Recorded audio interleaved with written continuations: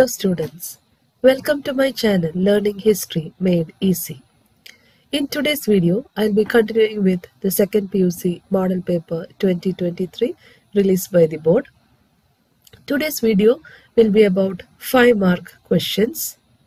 If any of you want detailed explanation of each of these questions, you can go to the chapter-wise videos.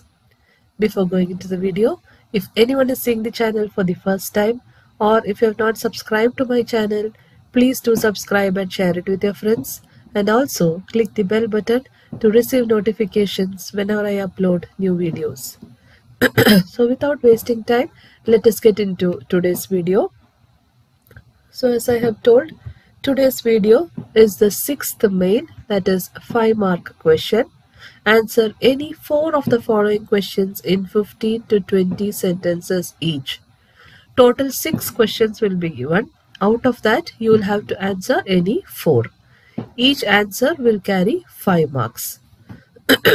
So, let us see the first question. Explain briefly the impact of geography on Indian history. So, first, we'll write an introduction. The physical features of India, such as the Himalayas, the northern plains, the deserts, the mountains, etc., have helped the development of different political units and cultures. Then the next subheading, that is Himalayas. Then you write the explanation for that first subheading. It separates India from the rest of Asia. It forms a natural barrier and protects India from invaders and cold wind from the north. They have given birth to many rivers.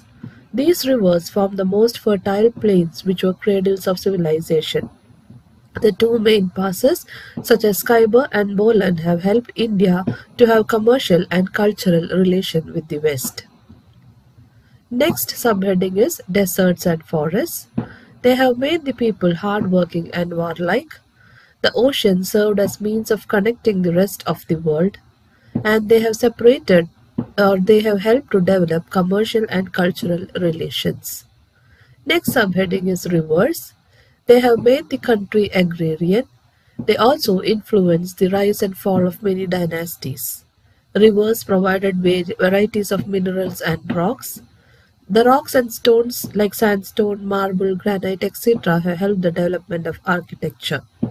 It also helped in the growth of rich flora and fauna. So all these points you write, that is first an introduction, then about Himalayas, then deserts and forests, then about rivers, and finally as a conclusion, this is how geography impacts Indian history. So this is how you write the 5-mark answer. So now let us see the next question, 35th question. Explain the town planning of Indus civilization. So regarding the town planning, basic introduction you write, it is a unique feature of Indus civilization. Their town planning proves that they lived in a highly civilized and developed life. They were the first to build planned cities and scientific drainage. Some cities have citadels to the west, which was built on a higher platform. On the east, they had residential area. Both were surrounded by massive brick walls. Now, as a subheading, you write about streets. They were straight and cut each other at right angles. They were 13 to 34 feet wide. Streets had lamp posts at the interval. Dustbins were also provided on the streets. All these prove the presence of good municipal administration. The next side heading is drainage system. They had excellent closed drainage system. Each house had its own drainage system and soak pit which was connected to public drainage. Drains were covered and had manholes at intervals for cleaning. Large brick culverts were constructed on the outskirts of the city to carry excess water. Indus people had a perfect underground drainage system. Next, about the Great Bath. It is one of the most striking features of Mohenjo-daro.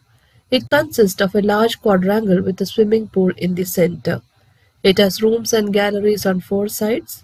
Some rooms have arrangement for hot water bath. The swimming pool had flight of steps at either end, and the water was discharged by a huge drain.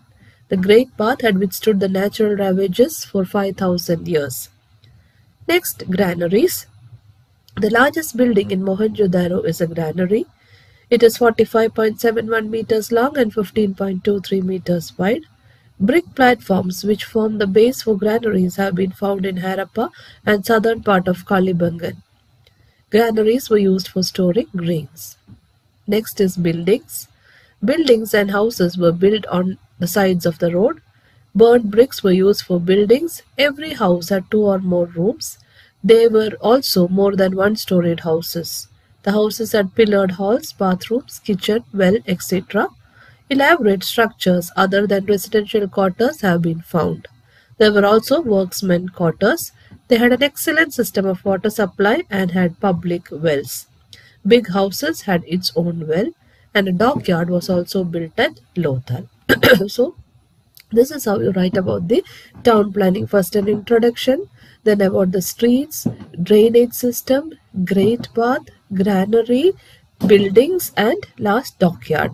So all these points you write. That is how you write the 5-mark answer regarding town planning of Indus civilization.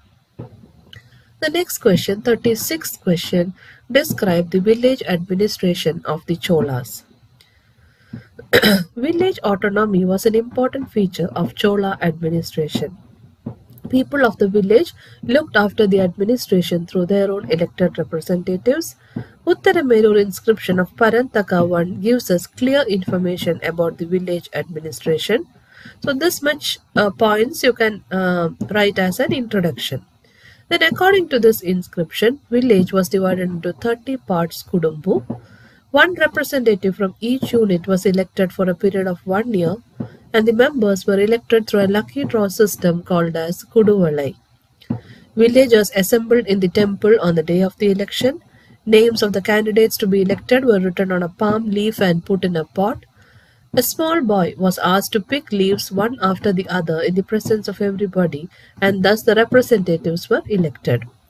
Elected representatives have to work in the annual committee, garden committee, and tank bund committee. These committees were called Variyam, and its representatives were called as Variya Perumakkal. These committees work for 360 days. The duty of the village committee were protection of village property, collection of taxes, protection of lakes, temples, forests, etc. The resolutions of the committee were written. Central administration did not interfere in the village administration unnecessarily. Now there were certain minimum qualifications and disqualifications for its members. You can write 1 or 2 from these also. The candidate should possess a minimum of ½ acre of taxable land. He should reside in his own house built in own site. He should be more than 35 years and less than 70 years of age. He should possess knowledge of Vedas, Brahmanakas and commerce, and he should possess a good character. Now disqualifications. If he is a member of any committee continuously for the previous 3 years, he is disqualified for re-election. Those in committee who do not submit accounts and his close relatives, and alcoholic, thieves, those accused of murdering a Brahmin and committing adultery. These were some of the minimum disqualifications and qualifications followed in the village administration. Some scholars have termed Chola village administration as a small democratic state. So all these are the points regarding Chola village administration. So 3 5-mark answer I have explained in this video. 3 more 5-mark answers I will be explaining in the coming video. So if you have any doubt regarding any of these questions, you can ask in the comment section, or you can go to chapter wise videos where I have given detailed explanation regarding all these topics. So please, if you like the video, don't forget to like, share and subscribe to my channel. Your likes and shares will be of a great encouragement for me to make more and more videos. So I hope to see you all soon in the coming video. Thank you for watching.